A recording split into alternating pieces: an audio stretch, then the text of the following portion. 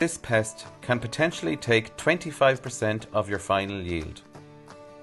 This spring, there has been a considerable increase in spring bean planting in counties Wexford and Wicklow. One important thing to watch for at the moment is bean weevil damage. A key characteristic of this pest is the U-shaped notching on the leaf edges of the bean plant. Quite often, this will only occur on the odd plant near the headlands of fields. However, should you observe this notching out in the middle of fields, be ready to act quickly.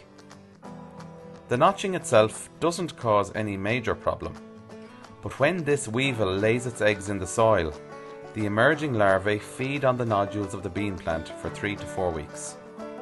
These nodules are vital in the nitrogen fixing process for the bean plant. This pest can potentially take 25% off your final yield. An application of an appropriate insecticide will help to control bean weevils over the next few days.